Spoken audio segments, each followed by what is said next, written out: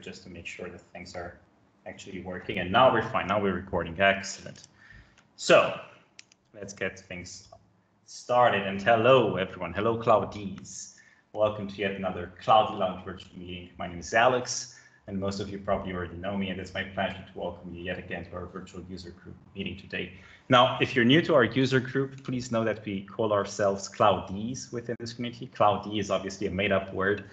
It's meant to represent a cloud enthusiast, or anyway, someone who wants to learn more and share knowledge and experiences, or simply just mingle among fellow cloud architects, developers, and cloud DevOps and others. Our main sponsor is Kitticket Solutions, who covers any of the financial costs related to running events. Kitticket Solutions is an IT company based in Romania, founded and grown by the sole idea of developing cloud-based architectures and applications in the cloud. With a 10-year experience in Microsoft Azure, I guess it's easy to say that Kitticket Solutions is probably among the few cloud-centric and especially Azure-centric organizations in Romania. Now, as some of you already know, Cloudee Lounge is not a net new community, but a local community which was started a decade ago as a community of Azure enthusiasts. And up until recently, our meetings were mostly delivered in person in Oradea. And most of them, even though not all of them, were delivered in Romanian. Every now and then we had some speakers popping over, especially from Microsoft. And I always had this idea of let's bring in more people, renowned speakers from abroad, and have them speak to our local community group. In fact, Karl was present in Romania just last year, and I showed him around Oradea. He was very impressed. At least he told me he was very impressed with Oradea. And we kind of planned this way before even realizing that Corona is going to hit us. And the reality is that today, which actually brings me to the present and the future of Cloudee Lounge, in fact, without a doubt, virtual meetings will at some point become the norm. But up until then, we'll run these small, somewhat intimate virtual meetings as a replacement of our in-person events. And there's a high chance that at some point when we can safely resume the in-person meetings, we'll probably have in-person meetings again, and we'll also stream them online, and thus also welcoming more Cloudees to our meetings. And by the way, if you want to become a Cloudee, there's a simple rule. You have to be inclusive and abide to our code of conduct, community code of conduct, and that's really it. There's no fees, there's no hidden costs, no gotchas, no anything like that. Yet we do like to stay in touch with people. So if you sign up on our meetup.com account and just register with the meetup.com profile, that's it. Now, this also reminds me, by the way, we also have a poll where we are welcoming any additional topics you'd like to see covered in Cloudee Lounge. And I'll share the link during the presentation Karl will deliver for us in a second. Now, Karl, and sorry, apparently I copy-pasted here. It's not Glenn. Glenn was here for the previous week. That was my mistake. Sorry for that. I believe Glenn said this of me. Glenn said this of you. Karl, who we have here with us today, is a good buddy of mine who was eager to help Cloudee Lounge online presence improve. I've known Karl for a good while now, actually ever since he used to work for Microsoft many years back, and later as a fellow community contributor and speaker at various international events, as a fellow Microsoft MVP and even a Microsoft regional director. He's a cloud and cybersecurity expert and the person I always reach out to when I have security concerns with my Azure infrastructures and blueprints. Now, Karl pitched a brilliant title to me recently, which was, as you know, Top Azure Security Fails and How to Avoid Them. As someone who has worked with Azure for the past 10 years, is a topic I can honestly say is not to be ignored. Okay, I guess it's enough mumbo jumbo from my side. So Karl, take it away. Awesome. Thank you, Alex, for those kind words. And let's see if and how we can align with those expectations.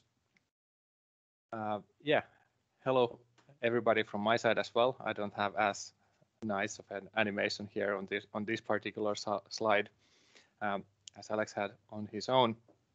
So welcome everybody from my side as well. Let's make this really interactive. So if you have any questions, feel free here in the chat.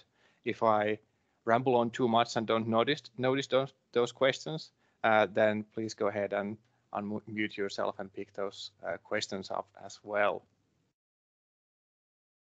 Today we have a good 3/4 of an hour to discuss about one of my favorite topics, top Azure security fails and how to avoid them. Kind of, yeah, best practices or anti patterns all in ones. Can fit any length or type of a session you like. Also, as a presenter, very versatile on that sense. I've done this in 15 minutes. I've done this in a full day workshop. So let's see how many slides can we go through today. Again, my name is Karl Ots. I'm a cloud and security quote-unquote expert. I wear many hats as a community leader, from a conference organizer to one of the puppet masters behind Global Azure together with my friend Alex. And beyond this community role, I work as a vice president in the CISO office of a Swiss financial organization, Swiss Re. But today I'm here to speak to you about these topics from the community member hat perspective, not on behalf of my employer. So these stories or anti-patterns or fails that I'm going to talk to you about, these are really kind of experiences that I've seen across my years as a Microsoft, as a consultant, and different continents, different organizations. And this is really the format of the session. So I will essentially present one finding at a time in the order of priority. I will talk about why is this an important matter, why do I think it is important to call out. All of these are some things I typically see across different teams, team sizes, different industries, different organization sizes. Really, no matter how mature you would expect that team or that application environment to be, these are the things that occur time after time after time. But this is no means kind of an extensive based on some sort of open data set or anything. This is just anecdotal things that I want to pick up here. And let's start with the fun one, which I really can't believe we still need to talk about, which is really this: when you're building public cloud applications, you really should not have any of those unprotected public endpoints at all. Here's an example, actually from a while back ago already, of me running a query of from logs of two virtual machines only, running for 24 hours. Just new Windows virtual machines with the latest updates, which I created nicely from the Microsoft gallery. I didn't do anything with them. No hardening, no anything. During those 24 hours, I got quite a bit of logs out of them. And here's just a quick note which I ran here. So I ran this query about running those Windows security event IDs. And this event ID matches into this failed login attempt Windows event ID. And there were quite a bit of these, actually. You see, I had over 3,000 records available. And this is not just 3,000 failed login attempts. These were actually 3,000 different usernames that have been used in those failed login attempts. So this is really the exposure that you'll get just in 24 hours into your virtual machines if you have anything or any application unprotected in the public cloud environments. Anybody can just download nowadays in a nice Excel format all of the IP address ranges of specific Microsoft Azure data center regions and just start bombarding and start scanning those endpoints. There's a couple of nice ones that I will point out. If you're using the settings, you are not actually even able to use this administrator, even this Swedish administrator over here. But you might be able to use a username like Aloha. And if we would go further in this list, you will see these typical first names, smaller first names, Joe, but also some proprietary names like Xerox, Canon, Scanner, and so forth.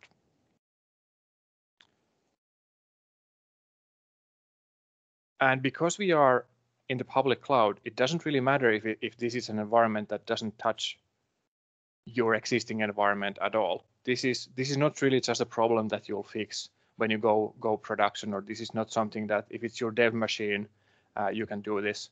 You really should start protecting those endpoints all the way from the beginning, because you are immediately exposed. And this type of exposure is very vulnerable to this quite often used password spray type of attacks when which are not as easily detected or prevented using traditional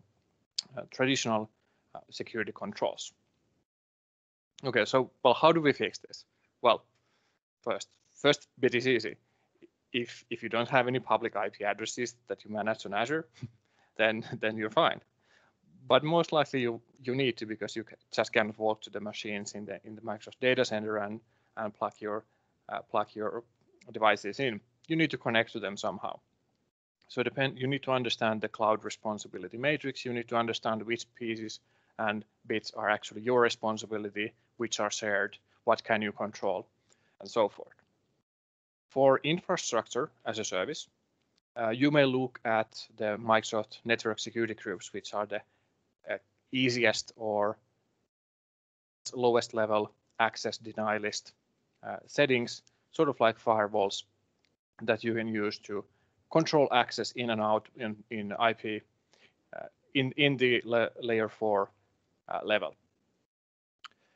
You can also use those network security group rules dynamically using something called security center just-in-time access. That means that by default, all of your NSG rules are blocked. No RDP connection is allowed into your environments or any connection.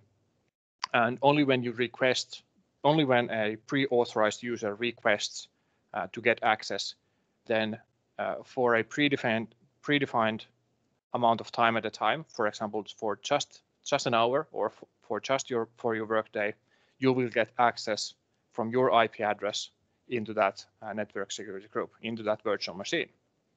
Well, that makes sense in some cases to do, especially in this kind of remote jump box remote jump box cases, maybe cases when maybe a pandemic happens and you need to move outside of your network perimeter fast. But if you want to open just-in-time access like that from your on-premises network, if you still have traditional network perimeter security, then you might end up actually opening all of your outbound IP addresses as inbound rules into your network security groups. So not really optimal either. If possible, I really recommend you to look at Azure Bastion, which is an HTML5 based in-browser experience that gives you Azure AD authentication and network access into your virtual machines as well. You're using some platform as a service components. Quite typically, the data services, we are very keen on that, because if we build publicly available web applications on Azure, then network levels settings are maybe not as meaningful for us, depending on what we are doing. If we have web applications on the cloud that we want to expose, most likely I recommend you to look at web application firewalls, either Microsoft own, integrated with the Azure Front Door, or even application gateway, or maybe a third-party one as well. But for platform as a service level, platform as a service data services, you should really look at protecting your access either using private endpoints or those VNet or IP address based firewalls there. Here's an example of just from the portal from my Azure environment. I have defined a virtual network that I have opened access to in quote unquote firewall. So inbound rules that are allowed to access. So everybody from this MSFT spoke VNet, or specifically that one subnet from there, everybody who's coming from there either through a VPN, or if I natively have deployed my service there, I'm able to access this storage account. Now, if my storage account keys leak, then it doesn't matter, because I have this additional protection here. I can also add IP address-based firewall rules here, either within those virtual networks or outside of that scope. And I can even add this, quite often I have to add this trusted Microsoft services part, which is really opening access to these shared multi-tenant Microsoft environments. Also, private endpoints are additional measure that also prevent you from or protect you from this data exfiltration. Quite often, the additional complexity that you add here is there's a learning curve. At the beginning, you need to understand which DNS names that you need to configure on your own. But once it's set up, it's actually pretty straightforward even to define these point-to-point private endpoints. And I really recommend you to look at those as well. But be mindful of those DNS settings, and especially services like a storage account that have multiple endpoints require you to work around that a little bit. When we are dealing with publicly available web applications, it's not always possible to protect the whole storage account from public access. We might need to grant public access to or access to users that we don't know where they are yet. And that's where the shared access signature comes in.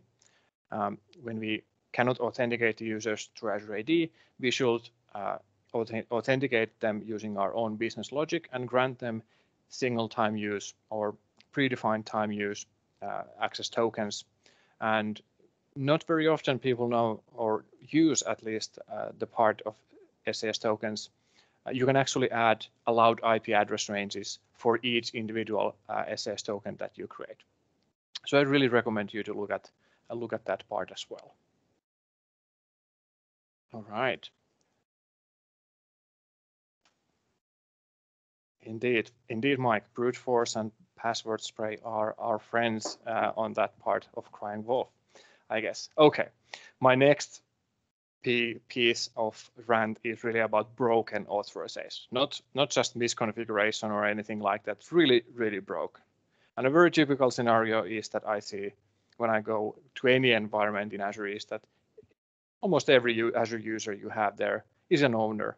And even worse, granted that in the subscription scope. And how this usually happens when I interview people, then usually that just goes in the way that, yeah, owner was the default role when I created this subscription, maybe even before our organization had any subscriptions. And when the new team member came in, they just got the same access that the first one had because that seemed to work. And we maybe tried using contributors at some point, but then there were some new services that we wanted to use and it wasn't possible. And it was a mess, so we didn't really understand it. So everybody's just an owner. That doesn't really cut it. Not an excuse, because owner can manage user access, can manage any resources in the whole scope of the subscription now and forever. If someone else in the future creates a resource group and creates some business critical applications inside that resource group, you will have owner access for those original owners in the subscription level for those automatically as well. So the access is not just inherited, it is there in perpetuity. And specifically because owner can actually invite also users by default from any authentication provider that your Azure AD tenant allows, then this becomes even more fearsome. Essentially, owner is a person who can invite anybody in, who can give them any access, including owner. We might not know who they are. We might not know which identity provider they use when we invite them. And once they have that owner, they could kick us out and do anything on that environment. They can create costs. They can delete what we've done. They can change access. They can even delete logs. So scary, right? So what do? You really need to understand role-based access control. And there's lots of different bits and pieces about this. I really recommend you to look at the scoping, but just for this exercise purposes, let's really talk about the roles, the key roles. And let's talk about this owner. Just from the built-in roles perspective, actually owner is actually this let's say superset of contributor. Contributor is the one who, despite this very modest name, is actually the main administrator role. They are able to create and delete resources. They are able to modify the content. All is well. They are able to scale up, down, make changes, deploy stuff. Pretty big stuff. Owner has those same privileges, and on top of that, owner actually has privileges from another built-in role, which is not as widely known, which is user access administrator.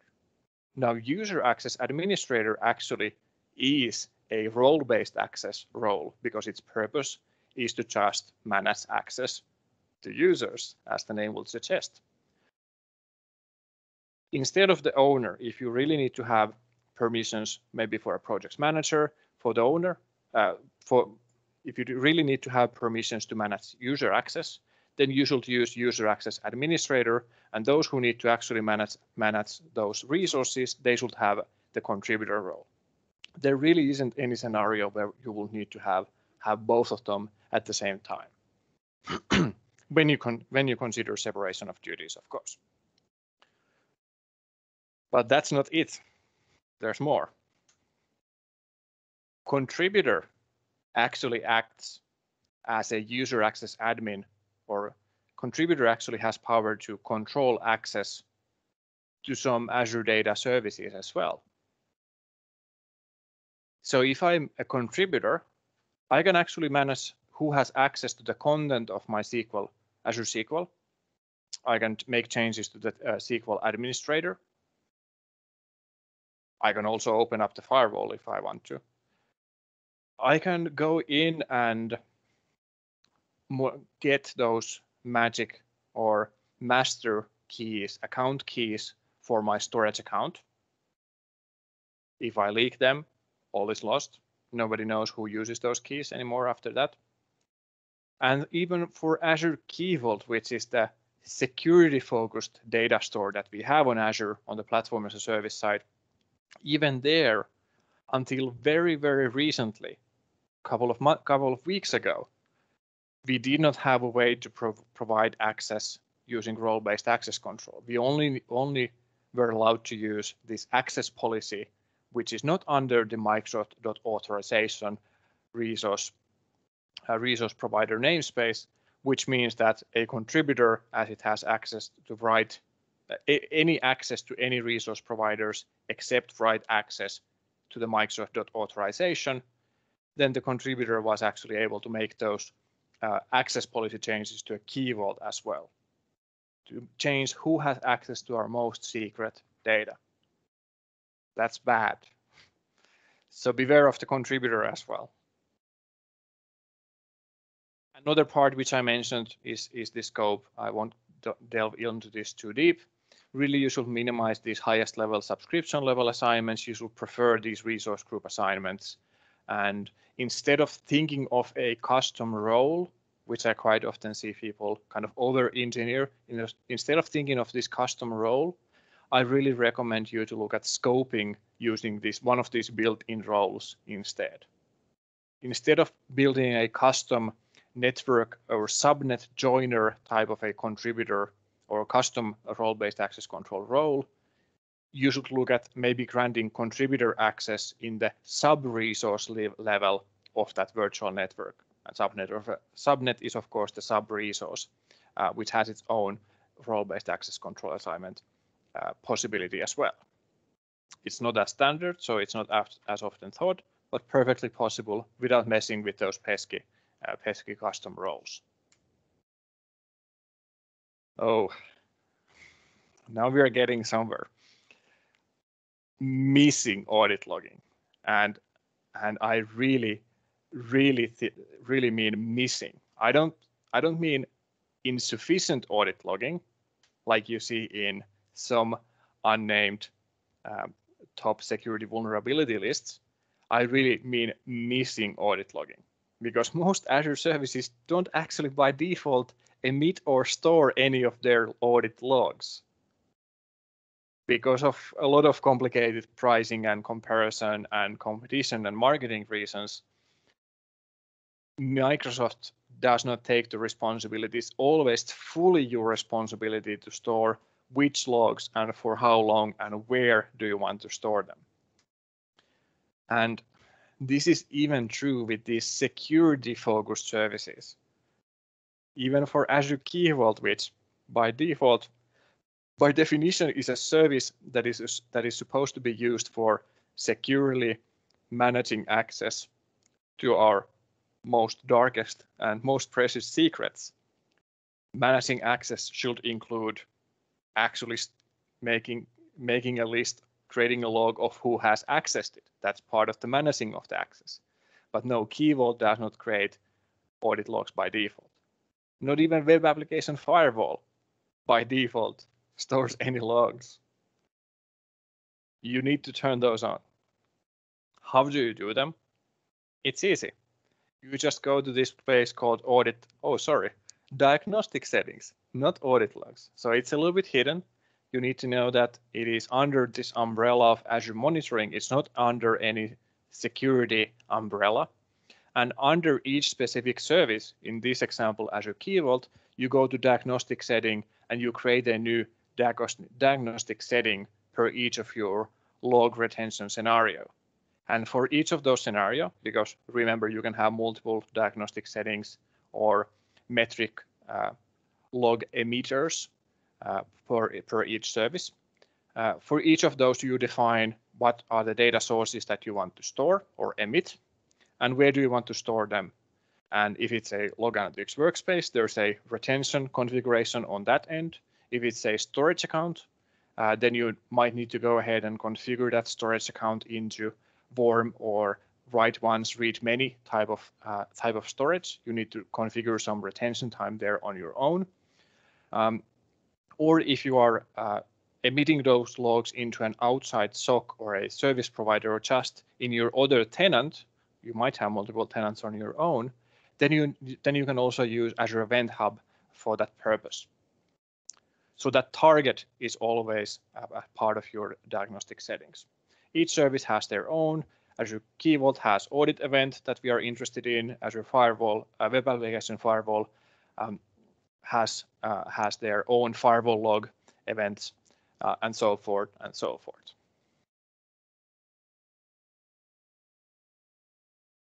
And maybe at some point, someone actually needs to look at those logs as well. Well, luckily, we have a computer to do that for us a little bit.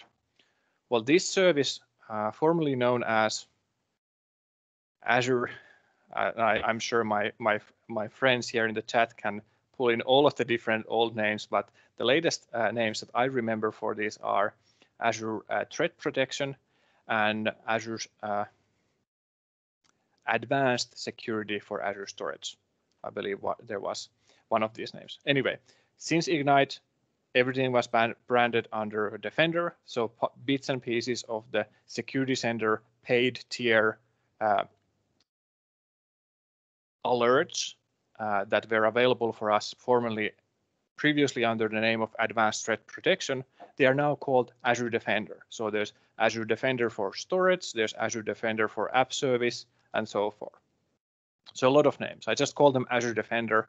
Here's an example of these automatic alerts that I will get from each of my Azure Defender service.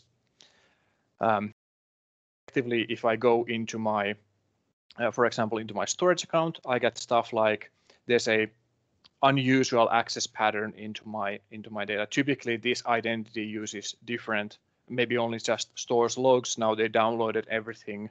There's something unusual happening here. They do some statistical analysis or machine learning there to alert those, and it evolves over time as well. You turn this on in the Azure Resource Manager level, not in the service, in this service specifically, so not in Azure Storage, but you actually link that Azure Storage. You actually create a resource in the Azure Security Center, which takes in this Azure Storage ID actually as a parameter. Here's another example of how that actually looks like. Here's an Azure Defender alert about unusual activity in a storage account. What was unusual about this case is the location. This is from Kuusankoski, Finland. Finland is in the middle of nowhere, and Kuusankoski is, from Finnish perspective, in the middle of nowhere. So this was, pretty suspicious by default. What happened here in this case is that the developer just didn't tell anyone that he was working remotely from their summer cottage, and we found this out that way. So they give you some action items, they give you some potential causes, they give you if this might be something that's whether or not this might be also a false positive or something that you need to mitigate as well. So we have a lot of these built-in alerts in the Azure Defender there, but we can also create our own alerts that I really recommend you to do for some really high-touch events, like somebody listing the storage account keys, somebody listing the Kubernetes cluster credentials, and so forth. If I define my activity log alert, which at least luckily activity logs are the type of log that actually get automatically emitted. They are stored even automatically for 90 days. But you should also go into that and create those alerts, because there's also a bit of noise in there as well. So anywho, so once you create your alerts out of those activity log events, you can also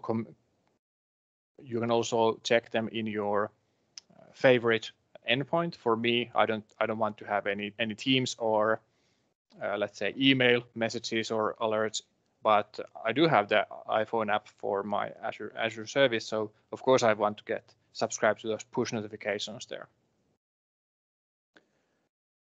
And then finally, another place to look at your alerting is the Azure Application Insight.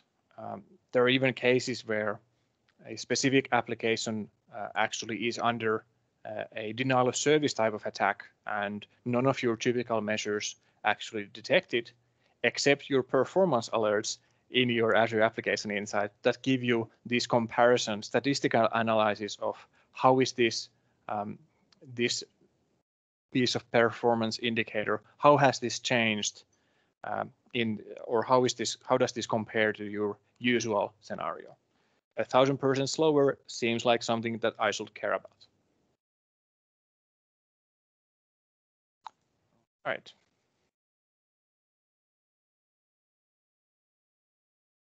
Exactly, working from Vegas. Cool. Okay, let's continue with this list. Storage account access keys used directly. And this is just a very specific example of this overall secret management, which you should consider for any type of secrets.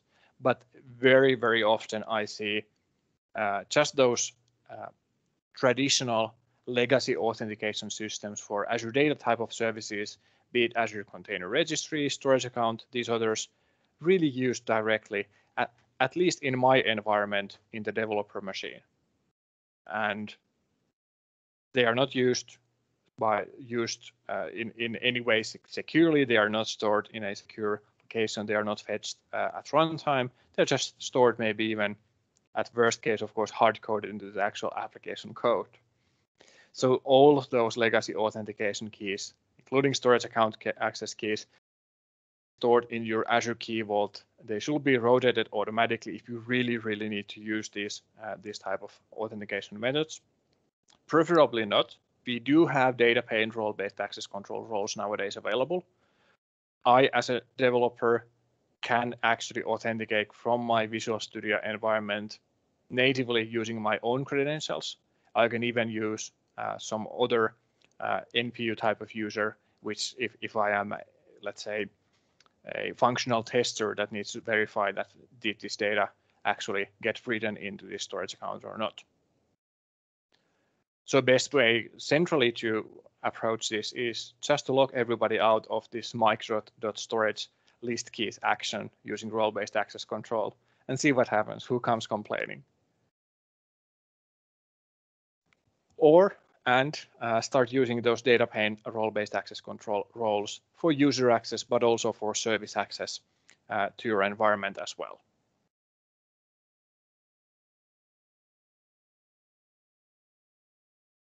Good. Last topic before giving out some resources. This is really a twofold topic that I want to discuss in this one common denominator here, and it's really about who do you trust from your authentication perspective. quite often I see that there's virtually no management of which authentication providers are able to be linked into our Azure AD tenant, or even worse, not even using Azure AD based authentication in my applications at all, but using, let's say, a self-hosted identity logic, or maybe some shadow IT tool, or maybe just using a username and password list somewhere, hopefully even at the server side, not just on the client in JSON, as one of my Twitter friends pointed out in one particularly crazy application very recently. So by default, Azure Active Directory can be linked to any other Azure Active Directory, and it is free, so anybody can create one. So we really need to create some sort of management or onboarding process for those trusted Azure ADs. But even further, by default, you can even use some consumer authentications or authentication providers as well. You can use Google, you can use Microsoft personal accounts, you can use even one-time password, which is just, hey, I have access to this email inbox, send me a new one OTP every 24 hours. So you don't even need to have an authentication, you just need to have proof that I busted someone's email. And as I mentioned earlier, when you actually invite someone in, at that point, if it's the first time you are assigning somebody a role-based access control assignment, that also actually invites that as a B2B guest into your Azure AD tenant. That's fine, but at that time, you don't know which identity provider they will be using. I personally can have the same domain name listed into my Azure AD, my personal Microsoft account, my Gmail, my whatever, you name it. So you should keep those onboarding of the user separate from that actual access assignment. You should really always use the trusted Azure AD authentication, and preferably use Azure AD privileged identity management, even if you're not using that for managing the access. At least you should use PIM to actually monitor, create logs, and automatically, again, alert from those high privilege access changes. If I have PIM turned on, but not configured any assignments, it will actually just assign a service principal into my subscription level, and it will listen in to any Microsoft authorization changes, and it will raise me alerts if there's some owner role changes and so forth. There might be very good reasons for you to limit your guest invitation policies. By default, if I'm a user or even a guest user in the Azure AD, then I can just invite anyone, again, from any authentication provider. So we really don't want that. Your Azure AD tenant level, on that level, you can change these. Members can invite guests can invite into no. If you do that, you can still let an individual developer team be reasonably agile. You can assign them Azure AD roles, not Azure role-based access control roles, but Azure AD roles that are appropriate for inviting guests. There are different variations available. And here's the last part of the collaboration restrictions. You can set a allow list of onboarded known good tenants or domains for collaboration. In that case, you can still keep members inviting, but they are just not able to invite in users from unknown tenants or environments. All right. So when I'm using a trusted authentication provider, Azure AD, natively also for my applications, not just for my developers, I can actually benefit a good deal. I can build a service here. Here's an example of this fictitious company, Kinetico, who is building sustainable energy components. They have this self end consumer installable devices. You can maybe use a sun electricity conversion, you can maybe use a windmill, doesn't really matter. Here as a user on the left, I've installed it on my home. I access the I get redirected to my authentication provider. I get to log in. They get to see again service to service authentication done and access control done using managed identities in this case. So no credentials are passed. We get to reference which particular device am I installing there, and we can even grant access to those installation manuals using this same logic into our eventually in our web application.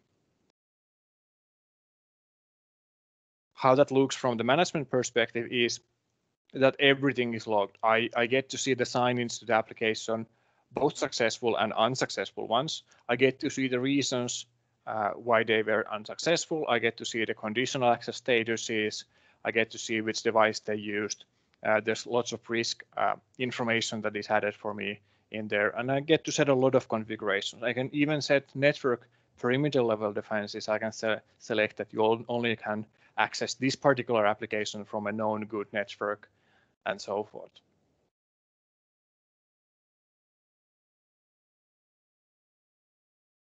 Good. I am at the minute. Very good. I have a couple of calls to action, and actually the first call to action is from Alex. Please vote for new topics or recurring topics from the link that was just posted. Great to see what is actually the interest here. Hope to return if there's more deeper or specific sessions wanted around Azure security. My one good call to action here for anybody from centralized or enterprise perspective, from an IT admin perspective, from a security analyst perspective, from a developer perspective, is to go ahead and check out Secure DevOps Kit for Azure, which is this Microsoft IT built toolkit, PowerShell-based toolkit for scanning your Azure environments using your own credentials. Reader is enough for a lot of cases, and you will essentially get quite an extensive set of tests that you can run against your environment. You get configurations, statuses, and you get recommendations which are high, medium, low priorities, and you get this nice traffic light type of overview that how well are you doing against Microsoft own recommendations, how Microsoft secures their own applications in the cloud. They might not be one-to-one relevant to you. A lot of those could still be very valid findings regardless of the particular result there. So I really recommend you to look at this. It's really non-intrusive for you. And the second bit is the Azure Security Benchmark.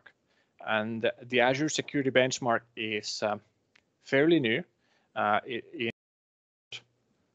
version a year ago, it was a subset or a link to this Cloud Adaptation Framework, security controls related to that. It was just renewed, and Microsoft added a ton of new security controls. They have guidance on for each specific Azure service. You have some security controls that are the configurations, known good configurations that are defined, and they're also mapped into known common policies. We have CIS, we have NIST, we have other industry-specific ones such as PCI DSS and so forth.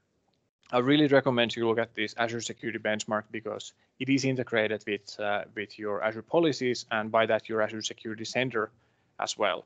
So it's not just a piece of documentation that you need to copy paste some Excel sheets all over, but specifically it's a tool that helps you scale your Azure security policies. Is that? No. Awesome. One last call to action, check out my LinkedIn Learning courses. There's one on security, one on containers, one coming out on Azure Application Gateway in a month or so. If you're not subscribing to LinkedIn Learning, feel free to reach out to me. Just refer to this session, send me an email, and I will send you a free trial to this particular video course that you can consume fully. Cool.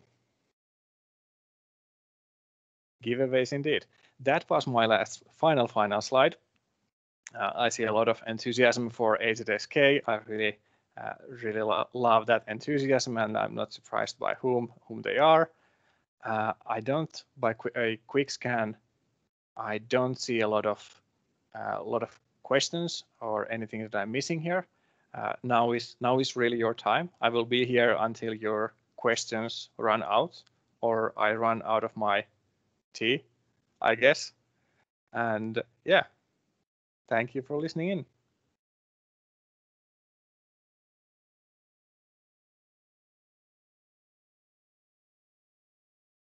in. How do you tackle security in CI/CD?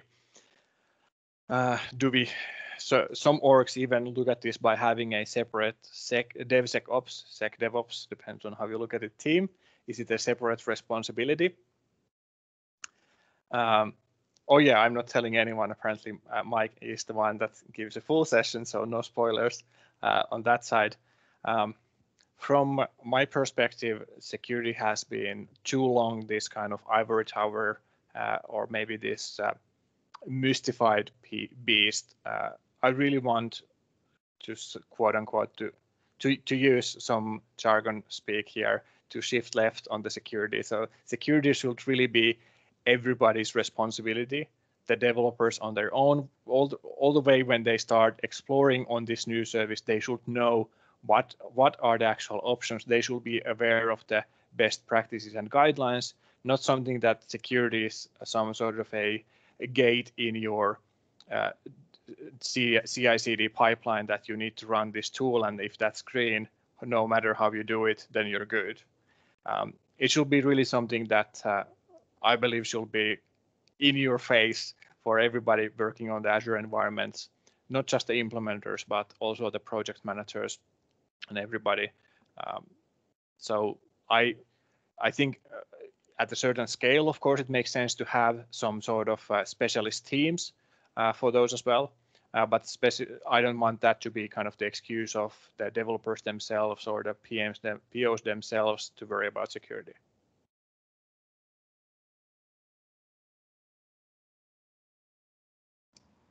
And thank you for that answer. Thanks for having me. Of course. Thank you for a great session. Let's wait for a few more seconds during an awkward silence, I guess, because people might still have some questions. I see that some people were typing previously, but I haven't seen their questions yet. Out of curiosity, which one was I know your title is called top, but which one was like the most popular vulnerability or attack surface area that you typically see in Azure infrastructures? And FYI, you're on mute. Yeah, you mean the one that I really see the most? Yeah. There's a difference between the volume versus the irritation to me personally. I guess because of the sheer volume of these traditional hosting methods or new takes at traditional hosting methods. I'm talking about infrastructure as a service or containers as a service. Whenever we are dealing with not just our own application in a very tight sandbox, but when we are actually responsible for quite a bit of this underlying service underneath, whether it is a virtual machine that needs to be patched or whether it is a container security issue, those are really the most noisy or voluminous ones that I see, honestly. Especially if you're standardizing using, let's say, Azure Container Registry, you can actually quite easily integrate that with container scanning tools just turn it on for the fun of it, just like run the AZSK and see when were your base images later kind of latest updated and so forth. Mike is telling us, yes, it's also in Azure Security Center. Yes, I believe that is now an Azure Defender for Azure Container Registry. Crazy name. Could very well be. Yes, and yeah, some people apparently could even use some non-Azure Microsoft services there as well. So that is one of the most voluminous one, but that's not the most irritating one to me, because it's pretty much kind of you somehow made the decision to go into this particular management mode. So you should pretty much, someone should have known what they're doing. And there are approaches there that are not specific to Microsoft scene or Azure scene. But maybe the most personally irritating ones to me are really about this role-based access control, how it actually affects all the way to the data level, and how is the coupling of your specific Azure service done with Azure AD. So for example, understanding that Azure AD actually is protecting your key vault, even if you don't have a firewall on your key vault, there is still this tenant level kind of authentication parameter that you can add. And because you have everything in a trusted identity perimeter, you can actually have conditional access loggings that certain things need to happen. Maybe all of your users need to always come from managed devices or from known networks. So having this Azure AD's ubiquitousness. Oh my God, I lost my words now.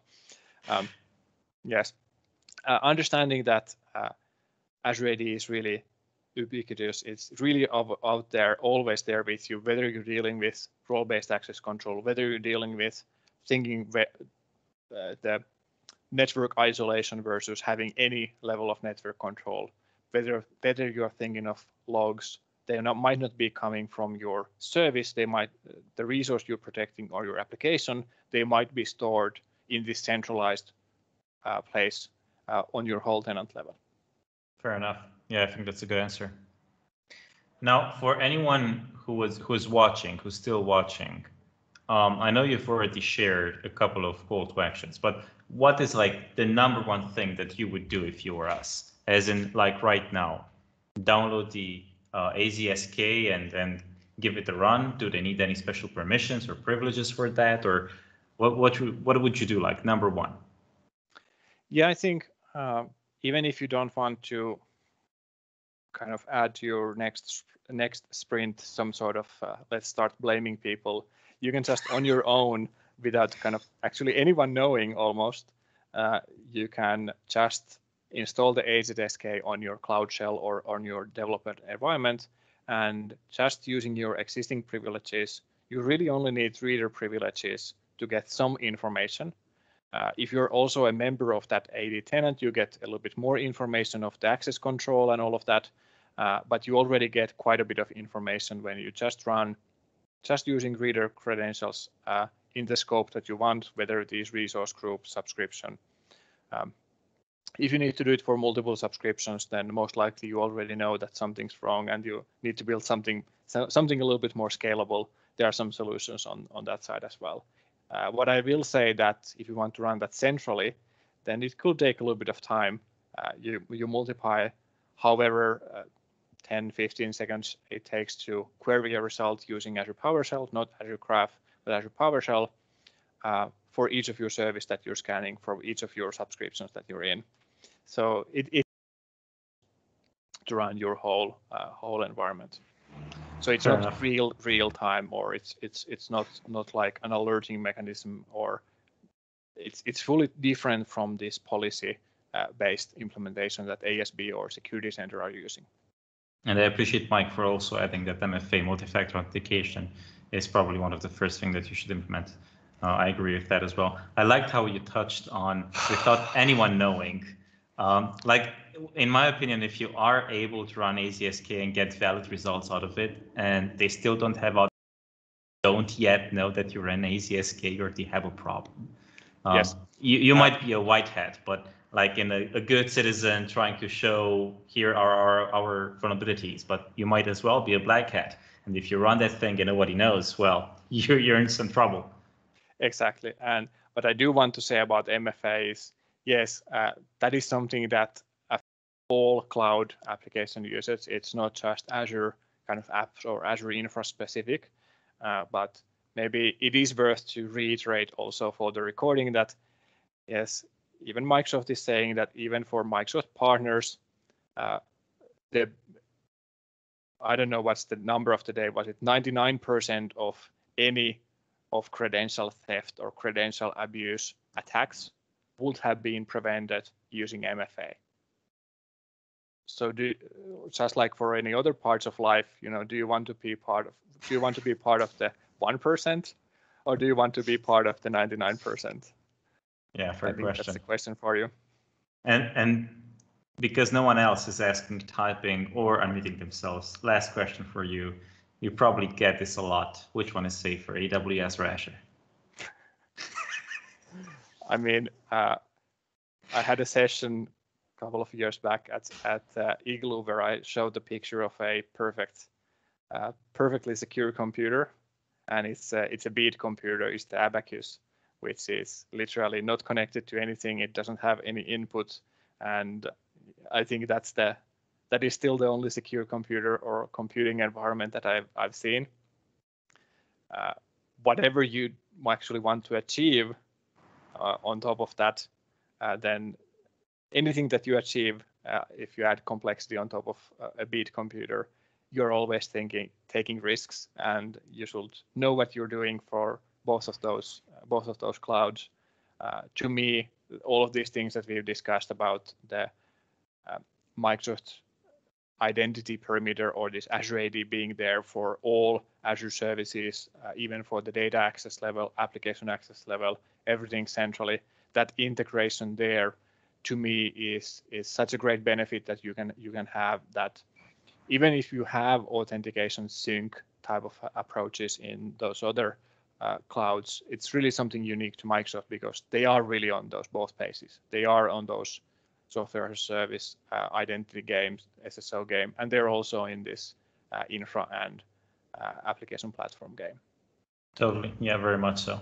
I see Istvan is typing a question right now, so I'm going to wait for the question. This was a good session, man. Thank you. Thanks. I love especially this last part here, just chatting. I think that's the best part of user groups. Yes, that's right, and it's a good way to mimic that here as well. Granted, we don't have pizza to share, unless virtual one, probably. I don't know. I have gummy bears. Which Haribo. So these are my swag. So come on over. What was the jingle in German? Haribo, my Kinderfrau, und die Eltern ebenso. Oh, so here it is. Oh, that's a good one. Ooh, that's a very good question.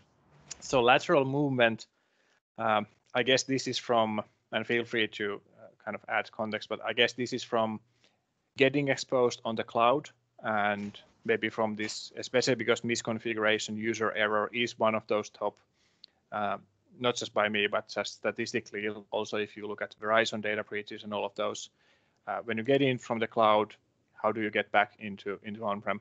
And both directions. Yeah. That's maybe, again, a good place to use these AD or Azure AD based tools. I'm sure Mike knows the latest branding names for those as well. I don't even dare to think what did they do to the names during Ignite for Windows ATP. Feel free to unmute whatever the name is nowadays. I don't know if is it really Defender? No, Service Defender is that. Yeah. This is fun. No. Yeah. So Microsoft Defender ADX apparently is now the tool that actually you install that mirrors incoming, or both side mirrors network traffic to your DC, and actually just emits all of those logs from your Azure AD DS side, and you can get that information combined together with your Azure AD Cloud, whatever's the new name for CAS, Cloud App Security, I guess Cloud Defender, Office 365, Microsoft 365 Defender, maybe. So you get both, in both of those places, you get the signal from your on-prem AD, and you get the signal from your Azure AD and all of the connected applications there. You get the risk profiles from each of those logins, and you get these nice Mitre attack type of stages and profiles based on that. And when you actually find a specific login or specific scenario that you're interested in, it automatically lets you query those into appropriate timelines there as well. It used to be called on the cloud side, used to be called CAS, Cloud App Security, that combined those for your SSOs and Azure AD logins and whatever you did on your Azure AD side. But that piece of Cloud UI was the one that can also take input from the Microsoft Defender Windows ATP that you will then install on your on-prem side. Excellent question, and that's, I believe, in a lot of the Sentinel use cases. That is, if you look at the public use cases, that type of hybrid scenario is very much present. I recall a couple of years ago asking a list of references for Windows ATP, but because that's actually already a threat vector, if you know that this environment is already protected using Windows ATP, then that there's not almost any information available of those uses. Conveniently, Mike has to rush away now. Well, we're gonna wrap it here, and thanks Awesome. everyone for joining, and thank you, Karl, for the fantastic presentation. I'm gonna take the screen sharing now for the outro slide, so to say. The next session we'll have under the Cloudee Lounge umbrella is going to be at some point at the beginning of November, so next month, less than a month away probably. We are going to announce the next speaker and the next topic of the presentation that is coming up somewhere around probably within a week or a couple of weeks under the meetup.com discussion group in our meetup.com page. And with that, thank you one more time, Karl, and thank you everyone for joining in for the fantastic questions. I guess I'll hear you or see you whenever is possible. And until then, stay safe, everyone. Awesome. Thank you, Alex.